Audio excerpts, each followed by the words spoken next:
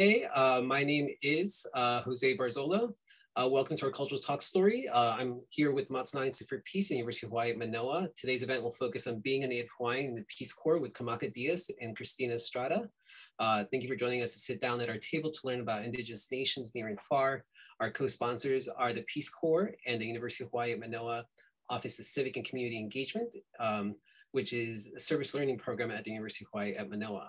During our talk story session today, we will have returned Peace Corps volunteer, or RPCV, Kamaka Dias, who will share his perspectives on being a Native Hawaiian, living abroad and working for the United States government.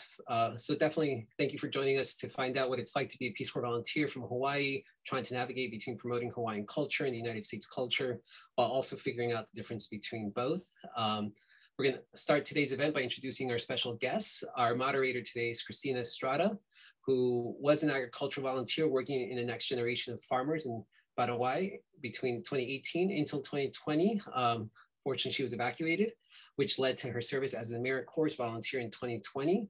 And currently she studies in the Department of Natural Resources and Environmental Management at the University of Hawai'i, Manoa, where she researches human disturbances and their effects on soil health and plant communities. Also, our main speaker today is Kamaka Dias, a Peace Corps recruiter at the University of Hawai'i, Manoa, is a Native Hawaiian from the Big Island of Hawai'i. He grew up in Hilo, attending Hawaiian immersion schools all his life until moving to Kaiser High School on Oahu his senior year before leaving to Madagascar to serve in the Peace Corps for 3 years. Kamaka attended UHM and graduated with a BA in Communications and a minor in Spanish, having studied abroad twice in Spain and then Argentina. He started to fall in love with different cultures, travel, and learning new languages, which led him to join the Peace Corps. He hopes to share his unique perspective and experiences with others to encourage them to step out of their comfort zone and possibly even join the Peace Corps. It is actually quite a treat because this year we have 2 Peace Corps recruiters on campus, and that is Kristina and Kamaka with us. And so to get us started, I'm going to turn it over to Kristina. Thank you so much. Thank you guys for joining. Thank you, Jose, for hosting us. And I'm sure Kamaka will go through a lot of Peace Corps things, but if you have any questions at the end, you can put them in the chat. And then I think Jose probably has control over the other social media, so if there's questions on that end, he can also grab those. And I'll let Kamaka take it away. Hey, aloha everybody. Mahalo for having me. Mahalo for the awesome introduction, Jose, and Kristina, my co-recruiter. We're very lucky here at UH. We got 2 people doing this job, so we can reach a lot more people. And it's nice that we're opening up at UH. You know, I saw some people on campus. It feels almost normal. We're almost getting back to where we used to be when I was there in 2016. Or I guess I graduated 2016, but I was there for 5 years. But yeah, let me just share my screen real quick, and then we can start. Cool. And like Kristina said, if you have any questions, just put it in the chat, and then we'll talk stories after this is done. It shouldn't be too long.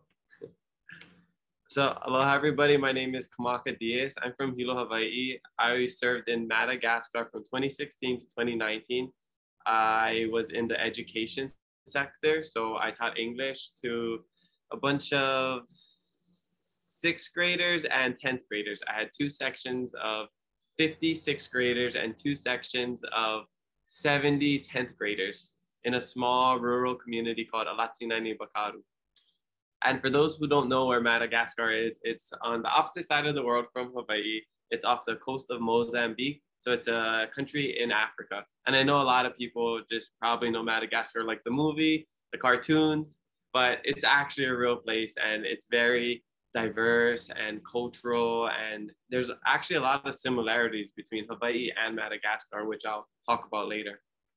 So Hawaiian is my first language. I grew up going to Hawaiian immersion school on the Big Island.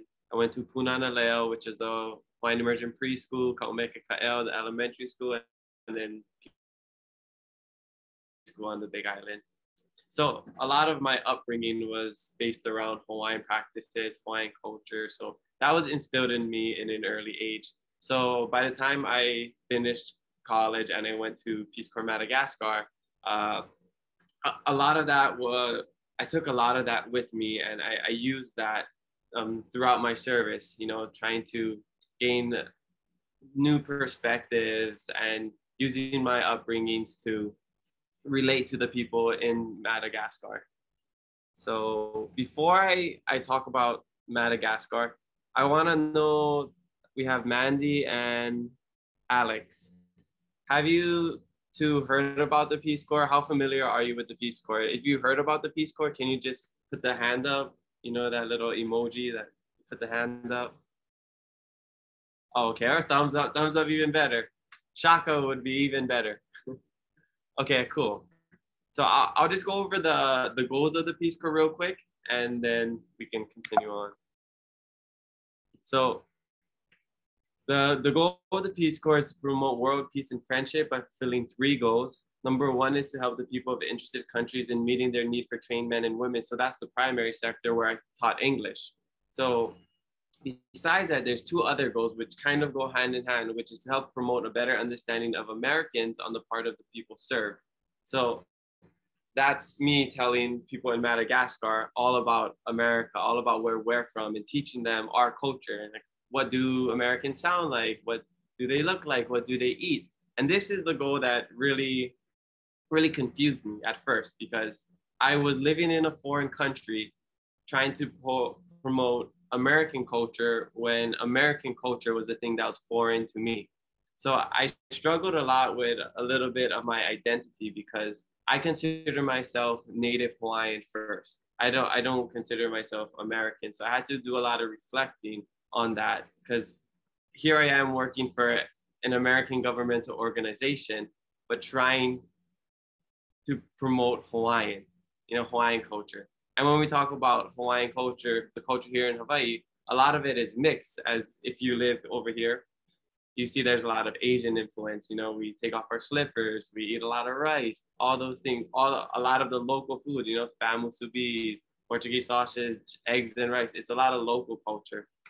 So when people would ask me in Madagascar, oh, what do Americans eat? What do they sound like? I would always struggle trying to tell them what it was like, because I know what my culture is like. I know that, you know, I love to eat kalua pig, lau lau, and all these other things. But my American counterparts, you know, they probably eat mashed potatoes and I don't know, something else, whatever they eat over there. But here, it's so unique, right? Where we have this melting pot of different cultures that makes Hawaii Hawaii. So I really had to take a step back and reflect and try to find a way to navigate through that. So let me go to the next one. And the third goal of the Peace Corps is to help promote a better understanding of peoples on the American serve. So that's like me coming back here and telling people about Madagascar. But we're gonna concentrate on the second goal, because that was the one that really confused me. Okay, here. Hold on, let's do this. Trying to make this go big.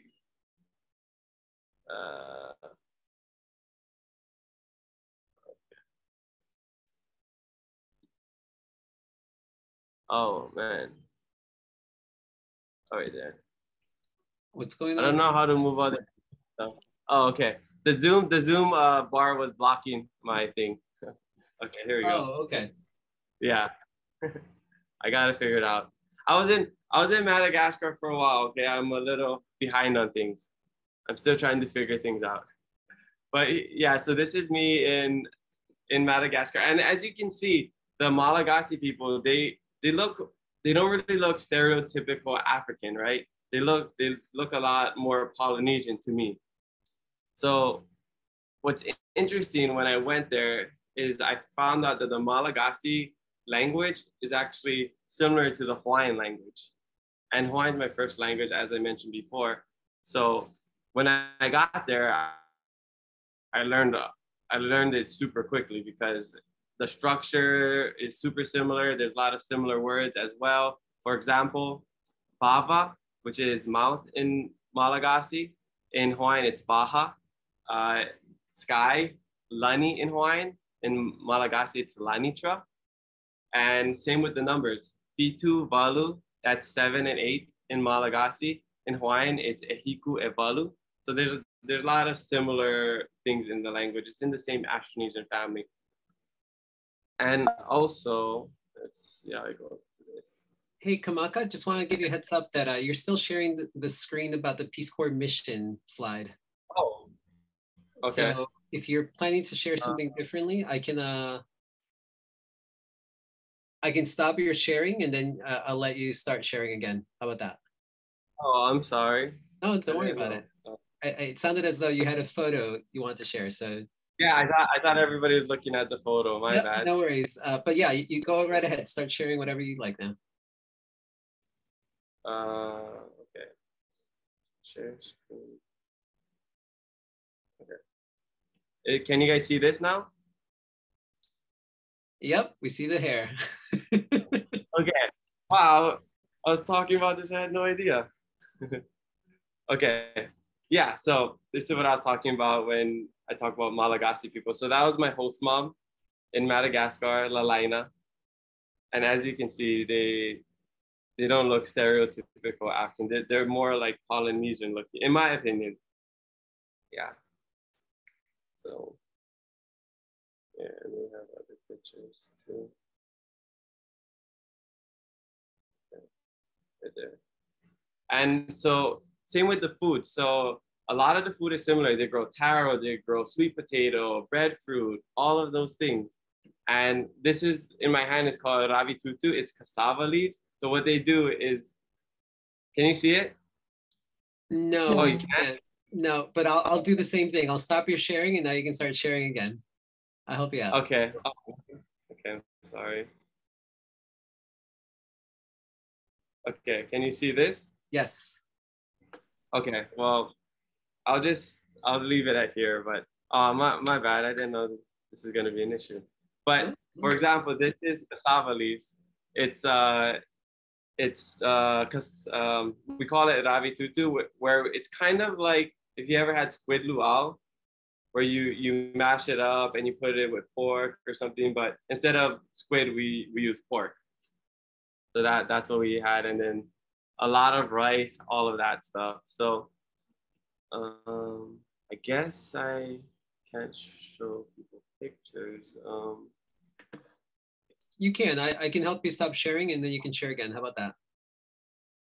Okay. Yeah, let's try that. Yep, no worries. Okay.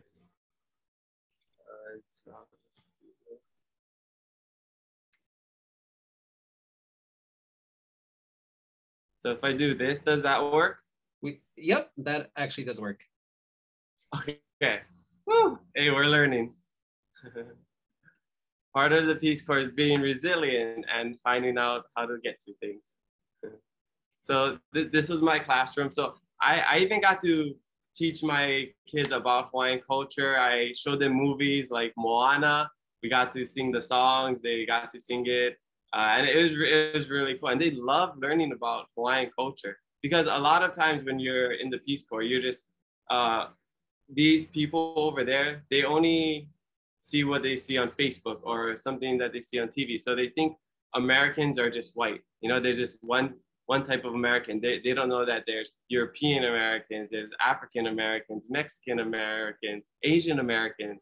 So that was one of the most fun part about Peace Corps for me, was being able to share my culture and share how diverse we are as Americans. And after doing all the reflecting, I figured, well, being American doesn't necessarily equate to ethnicity. All it does is equate to nationality.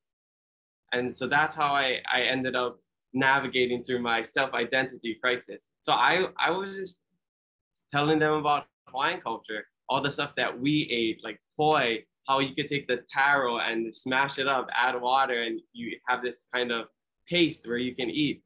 And I would tell them about Hawaiian language. I even taught them Hawaiian language, even though I was supposed to be teaching English, you know. But it's very flexible and you can kind of make your service your own. So yeah, in the beginning, I struggled really hard with trying to find my identity as a Hawaiian. And I ended up just staying true to my roots. And I feel like that's what I always did. And that's what I learned in school growing up, is that us as Kanaka Maoli, as Native Hawaiians, we just have to go at our na'au, our innermost being, our gut, you know, that gut feeling, and just follow that. And that's pretty much what I did. And if you think about, you know, people growing up here in Hawaii, especially in Hilo, we come from a small city. Not a lot of people leave. Everybody gets comfortable and, you know, stays in their own kind of routine. They don't want to explore, and, you know, not even, sometimes people don't even want to go to Oahu or Maui or Hawaii. They don't even want to leave go to a different island. So when I first studied abroad in Spain, that opened my eyes to so many things. It just, my perspective of the world just broadened so much, because you don't really realize how small Hawaii is until you leave, and how different we are from other Americans, other people outside of Hawaii. So that was one thing that I learned while I was over there, and why I think it's important for Native Hawaiians to go out and explore and learn about different cultures is, once you're able to learn about others and connect with them, you know, on a very grassroots, human to human level, you learn a lot about yourself. And our kupunas, our ancestors back in the day, they were wayfarers. They weren't scared to go and travel and, you know, sail the seas. I mean, if you think about it, how did the Polynesian culture reach Madagascar, reach, you know, all the way across the world? It's because they were fearless. They were travelers. And even our kings and queens, they spent time in Europe, in other countries as well. And I think a lot of us forget that part about Hawaiians. You know, we weren't just farmers that stayed and, you know, harvested kalo day and night and just went to the beach and caught fish and just hanapa'a all day long. You know, we were very smart, intelligent people that loved seeing the world. And that's something that I want to share with other natives, the pigeons coming out a little bit, the other Native Hawaiians, the other local people, Hawaiians here in Hawaii. So yeah, I think being in the Peace Corps is a good way for us as Native Hawaiians to explore the world and share our own culture with people, and, you know, just share a little aloha spirit with places who might need a little or a lot of aloha in their lives. So yeah, it was a very blessed experience, and I would encourage anybody, not even Native Hawaiian, to go and consider the Peace Corps, because you can learn so much about yourself and other cultures while doing this. Let me see if I can share more pictures. Yeah, so here's my classroom. Is everybody still seeing this? Yeah? Okay, cool. It won't let me go down, but I can just keep going out. That was my classroom. I just want to share some pictures with you guys, if that's okay. Right there. Oh, that's where I showered. That's where I took bucket baths. My record for not showering is 10 days. That's a cool fun fact. I lived in the highlands of Madagascar, so it's really cold, and I lived in a brick house, which is pretty much like a cave, because there's no insulation or central heating, so it got really cold. I think where Kristina lived, it was pretty hot. Yeah, so I think we had maybe, yeah.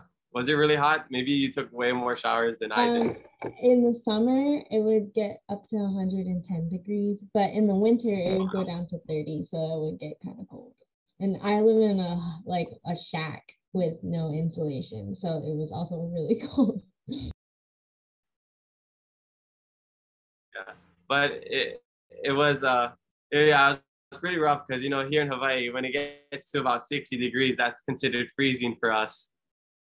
So I had to learn about layering and sleep with about 5 blankets some nights. And then go out.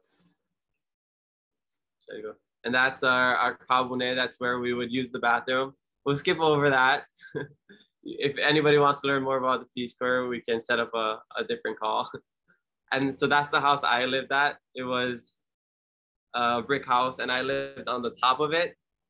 And I just had a bed inside with my stove area and some buckets and a dartboard and nunchucks as well.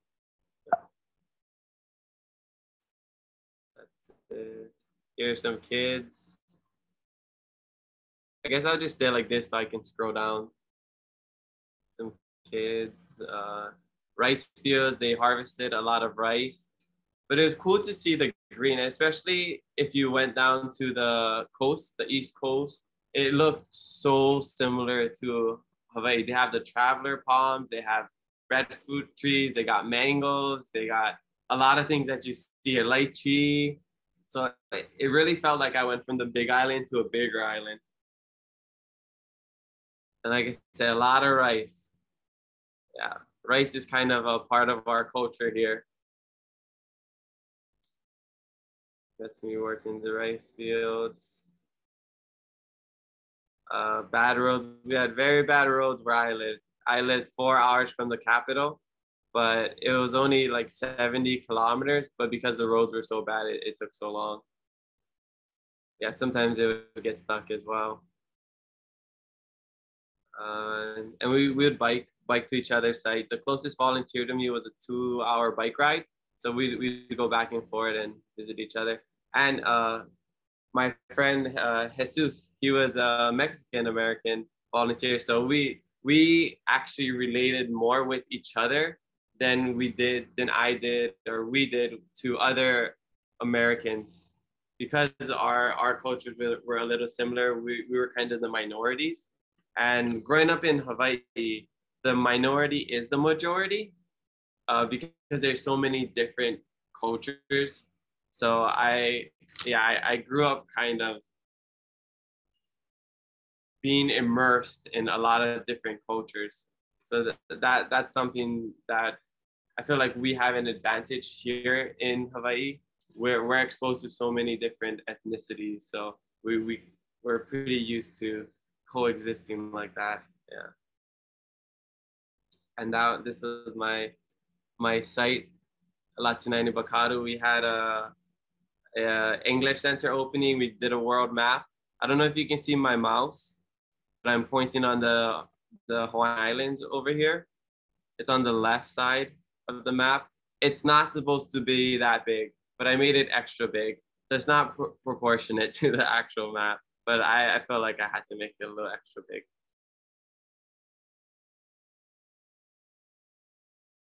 Yeah, we eat a lot of rice. And that's the computers we got for my school. And I would always rep my hometown, Hilo, top of my hat. I wore things that said, on my hat over here, it says Olelo Hawaii, which means Hawaiian language or to speak Hawaiian. And this month is actually Mahina Olelo Hawaii, which is Hawaiian language month. And that's one of the reasons we wanted to do this specific presentation during this month of February. So it was really fun being able to share my culture with them and language, and they would even get shocked to hear the similarities as well. Yeah, as you can see, this is how some of them look. My friend Ma'afaka.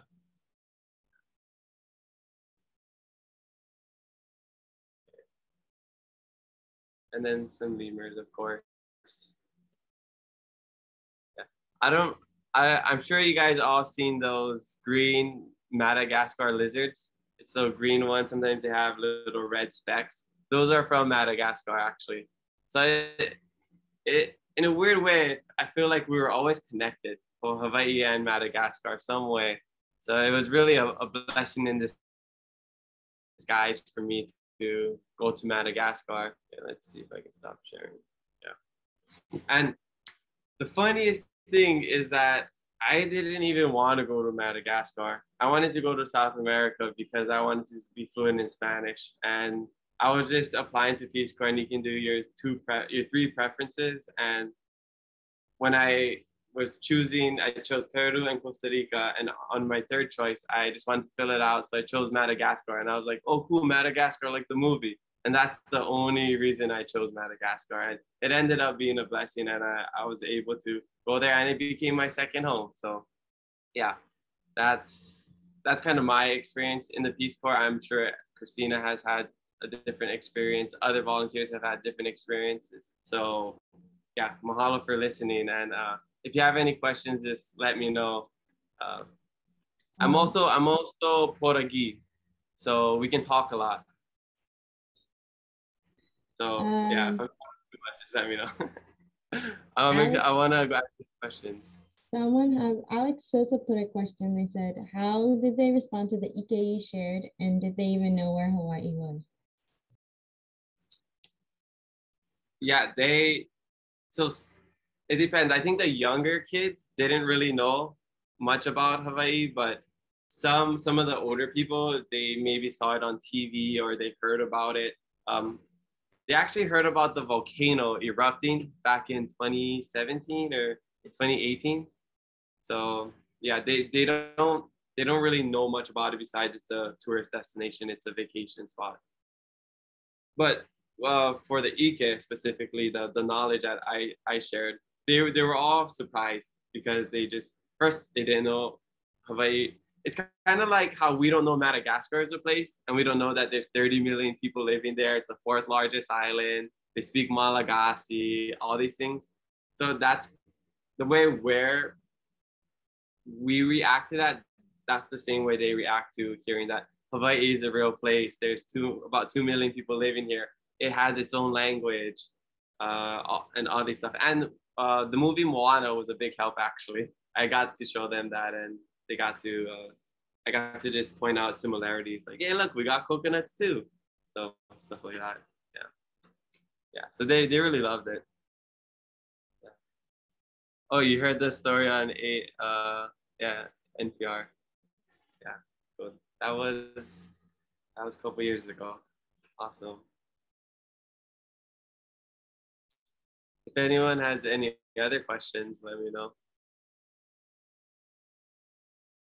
If not, and if you, Alex and Mandy, if you're interested in joining the Peace Corps, feel free to message me or Kristina. Or if you guys just have any questions right now about Peace Corps in general, we'll be happy to answer any questions that you have regarding the application process, certain country, what the Peace Corps experience is like in more detail. Just let us know. I can put our email in the chat.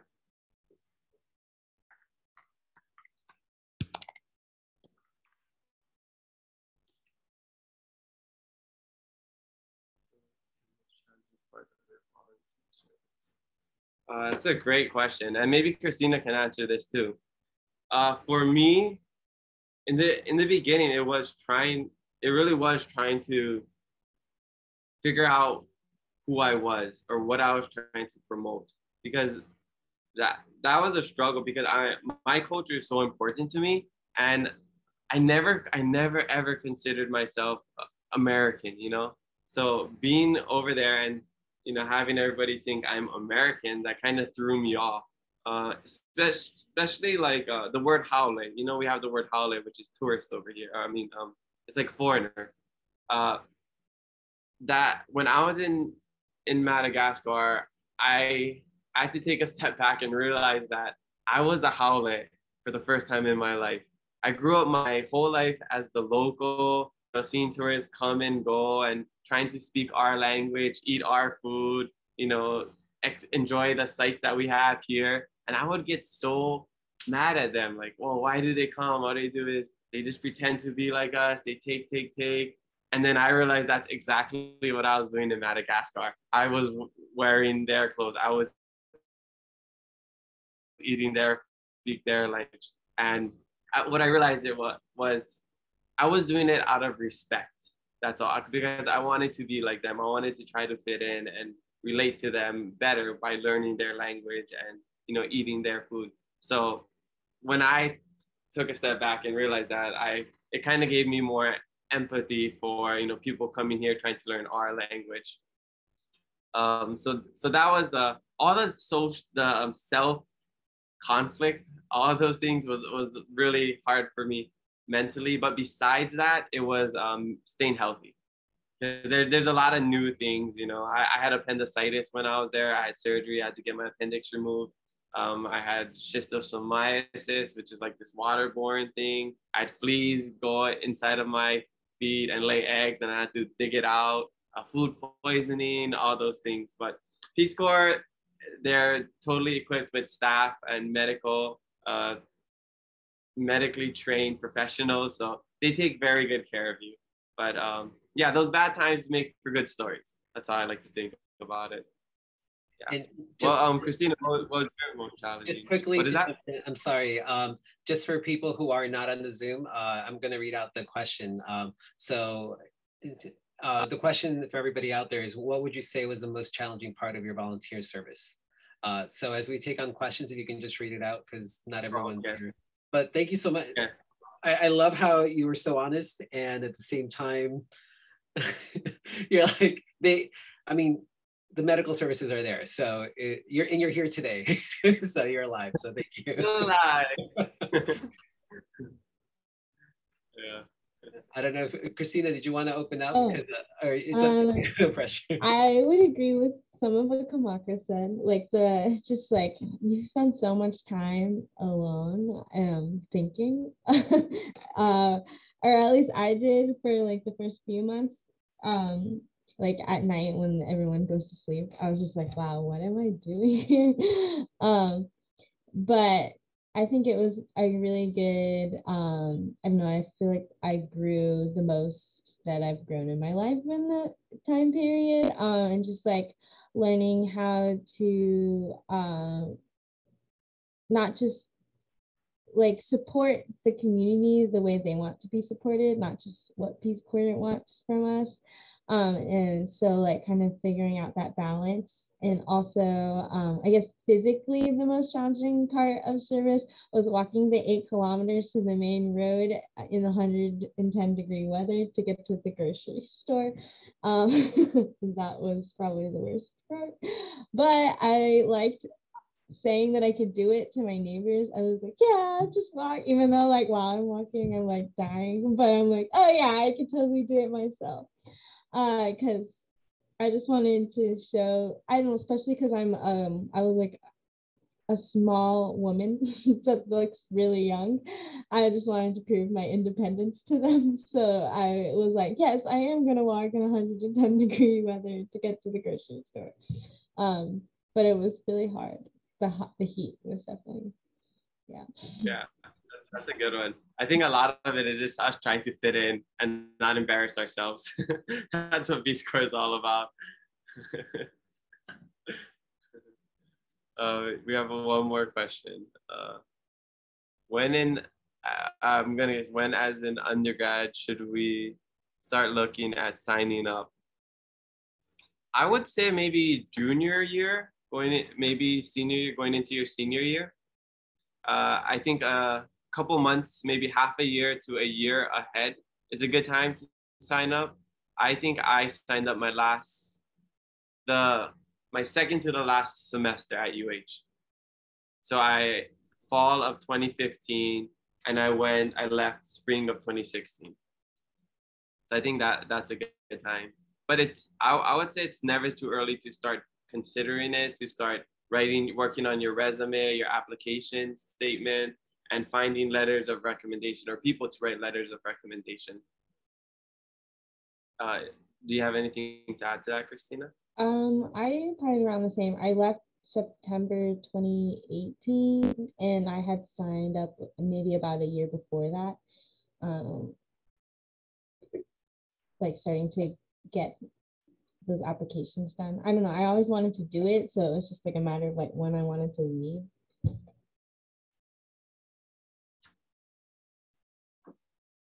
Yeah, and the thing with Peace Corps is there's no age limit. You can do it when you're 21, you can do it when you're 86. It's really up to you. But I would always encourage people to go when we're young. You know, we don't have a lot of obligations at that time, and our 20s is all about growth. You know, about learning and finding out who we are, what we're capable of. So I feel like it's the perfect time to go. But you know, if it doesn't fit inside your life, you know, some people go in their 30s, 40s, 50s. So it's totally up to you. What opportunities have opened to you post this position? What type of work do you want to go into in the future? For me personally, it allowed me to get this position as a Peace Corps recruiter. So I guess that's one thing. But a lot of people like to go into, you know, international work in foreign services or work with a non-governmental organization such as USA, JSI, or, you know, work in Washington, DC. For me, it was really about what I learned and the experiences that made me who I am, that is helping me do everything I'm doing now. So after I got back from the Peace Corps, I did something called the Race to 50K, where I paid off $53,000 of student loans in 1 year. By just doing odd jobs, asking people, what could I do to help them, help me? I documented it all online, shared it with everybody. And the reason I did that was because of the confidence that the Peace Corps instilled into me. Everything from living frugally to saving my money to sacrifices. You know, we're away for 2 years. I extended for 3 years. So the sacrifices that you have to make in order to accomplish something, being able to go out in the community and just talk to people, ask people for help. And the Malagasy people inspired me because they're some of the poorest people in the world. Madagascar is one of the poorest countries in the world. They live off less than $1 a day. But when I'm walking to town, they invite me in to eat. They share food with me all the time. They're so happy and they give so much, even though they have so little. You know, and here we are. Sometimes we don't even want to give like 25 cents to the people ringing their Santa Claus, ringing the bell, asking for donations with their Santa Claus hat outside of the grocery stores. But these people, they just give so freely. So like all that kind of just inspired me and, you know, helped me believe in the kindness of others, and all the experiences, like, you know, surviving appendicitis and like teaching a classroom, like 200 kids in a classroom, a foreign language, and trying to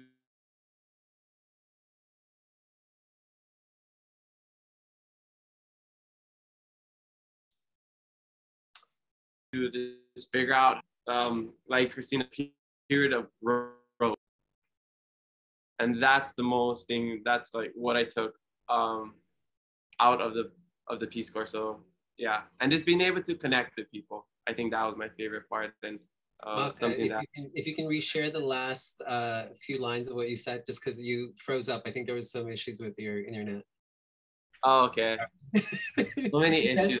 You were like, the most thing I took back, and the next thing we got was, and that's what I took back out of it. And it's like a secret now. We don't know what it is. If you wanna know, you're just gonna have to read my book. No, I'm just joking. I think I said the most thing I took out is that realize that people are inherently kind. People are willing to help you if you just ask, and just connecting with people, being able to connect with people at a very human level, very grassroots level. I think that's something that helps you with anything in life, and whether that's a job or relationship, you know, with your friends, anything. It really helps you gain the confidence and be able to just go out on your own and do honestly whatever you want to do. After the Peace Corps, I felt like I can do anything. There's nothing I can't do. That's how confident I was. Nothing I do now will be harder than the Peace Corps. That's my mindset. Hope you guys caught that. I kind of agree with that. Yeah. Oh yeah, there's post YouTube videos on that. I also grew out my hair for 2 years. It's a time-lapse video on that. That's why I had long hair. It's great. Nice. It looks, yeah. I just gonna add for anybody out there, if anybody joining us today is an undergraduate student, we also have the Peace Corps Prep Certificate Program, which is an academic program that can go along with, honestly, you can work with a lot of your degrees. I actually happen to be the Peace Corps Prep Coordinator here at UH Manoa, so I'll put my email in the chat, or you can just contact me at jbarzola@hawaii.edu, and we can talk about how we can work with your academic programs. And it's never too late. So even if you're on your last semester, let's meet. It's possible you may have already fulfilled the requirements. And why it's helpful is because as part of you applying to the Peace Corps, it'll actually ask you if you've done the Peace Corps prep program, and then it'll ask you like upload some documentation which is what you end up working with me on. So yeah, multiple ways to kind of get yourself prepared for whatever sector you may be interested in going into.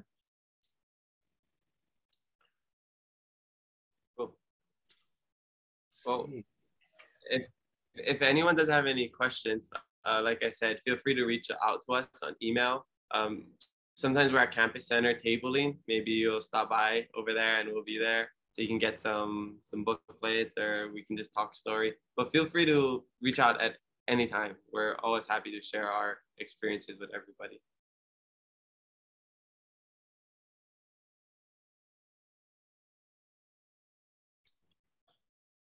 Yeah. There's no any additional questions, or Kristina, anything else you want to add? I mean, I can answer the question too, but I don't have to. Yeah.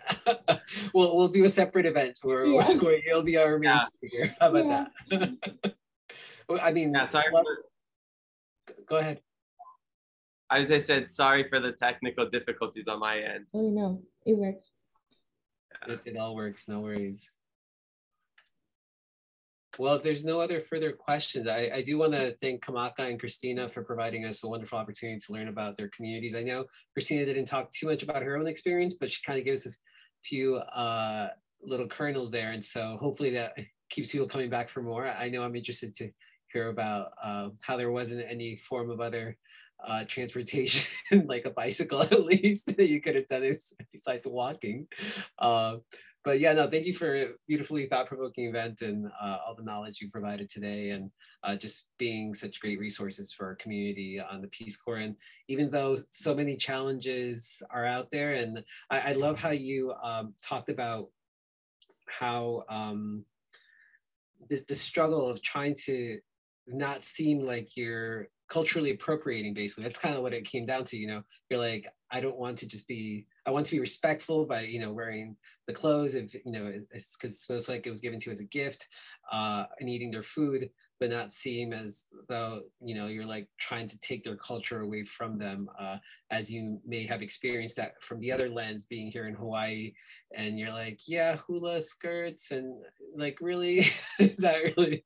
So it's a fine border. And I think a lot of it comes down to just people's modesty and humbleness, and just, it comes from a good heart. It comes out of good respect for the communities. I think people see that. And as odd as, you know, food may sound, you're, you know, they're trying it out and enjoying it, because there is such great divisions that can be brought together just by sharing food. So as long as you have a good appetite and you're willing to be a little adventurous, I think that's one of the questions the Peace Corps application should have. I don't think it does, but it should have. But yeah, thank you for allowing us to be a guest at your home, to, you know, and continuing to uplift voices. Last but not least, thank you for everyone who joined today's event. We deeply appreciate your interest and support in sitting down at our table to learn about Indigenous nations near and far through our cultural talk story.